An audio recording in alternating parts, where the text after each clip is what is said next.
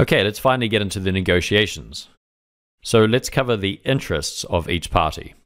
So debt, let's say we've been given a term sheet where the max debt is £8 billion, and so that implies a gearing ratio of 80%. And we know that the minimum DSCR is 1.20 times. And we also know that this project has demand risk. If there's anything which affects passenger revenues, then the project will suffer. For example, the coronavirus shows this in stark relief, where airlines have been going into hibernation, passenger volumes are way down, and governments are essentially banning travel. So that is massive demand risk. And what it might suggest is that 1.20 times is actually not quite enough. And you might find that lenders are arguing for a much higher DSCR, for example, 1.4 times. But let's take this for now, because this is our simplified case study. For the equity IRR, we're saying that Ferrovial's appetite is for 11% return on their equity.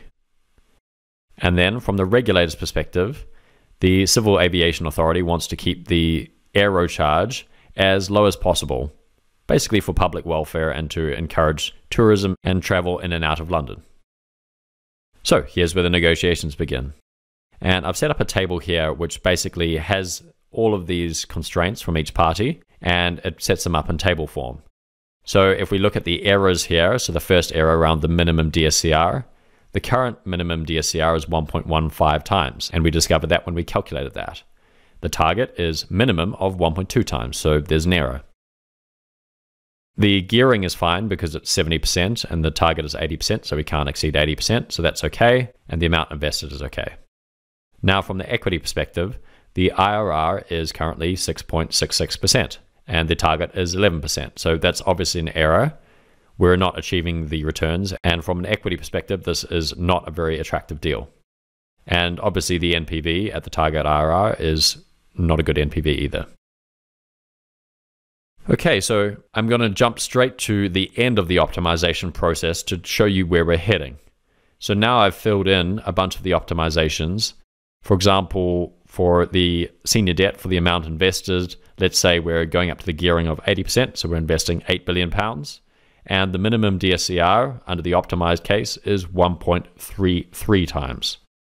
So that's all okay. That exceeds the 1.2 times DSCR minimum, and so we're okay with that. From an equity IRR perspective, we've optimized it, so instead of a 6.66% per annum return, we're at 11.05%. Okay, so how did we get there? Well, let's go on the journey. What are the levers that we have? So here are the levers that I've pulled. I've changed the debt repayment type from a fixed to an annuity basis. I've increased the concession from 25 to 30 years. And I've increased the debt tenor from 20 to 25 years. I've also increased the gearing from 70 to 80%. And then I've ever so slightly increased the aero revenue to get the equity IRR up to 11%. Okay, so what I suggest is you do this as an exercise using the Excel provided and basically set up these different scenarios in the scenario manager.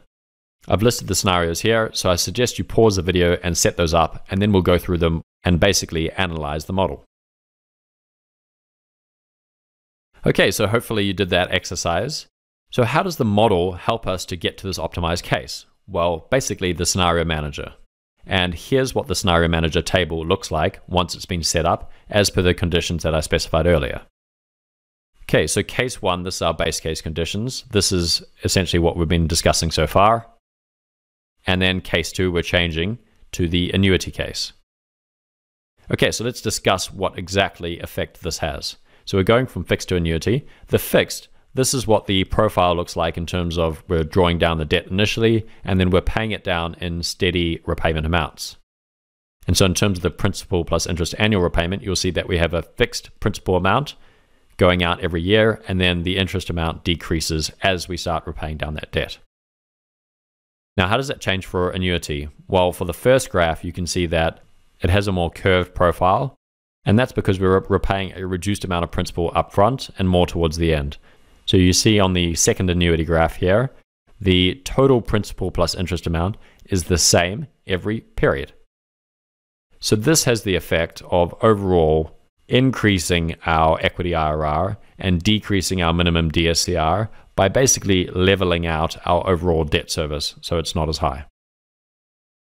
Okay, so switching to scenario 3, where we have a longer concession, so we have an extra 5 years of concession.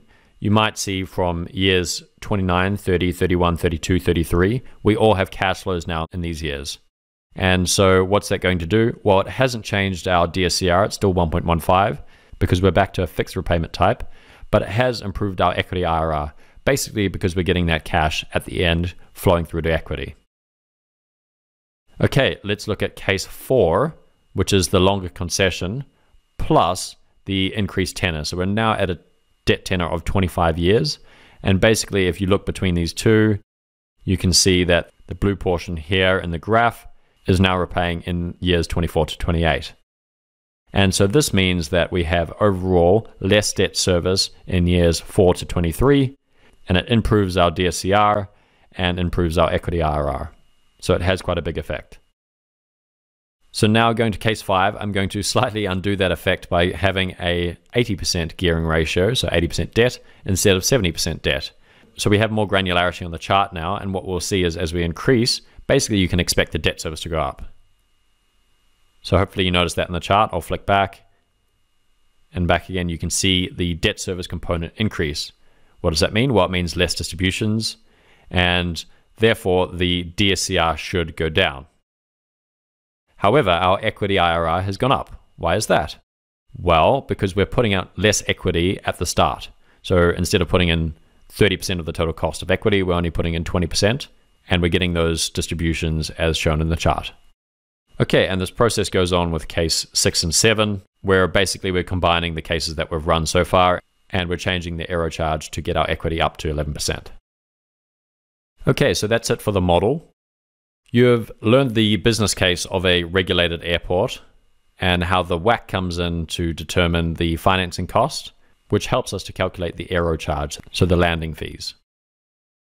Then we've gone through the main components in a project finance deal and assembled a cash flow waterfall, and then gone through and calculated all the debt metrics and the returns to equity and the project as a whole. We've discussed the complexities and the simplifications that we've made in putting this simple model together. And then we've gone through, and according to the constraints served to us from debt, from the equity investors, and from the users, we've put together a deal. We've used the scenario manager to step through and satisfy these constraints and hopefully come together with a proposal that works.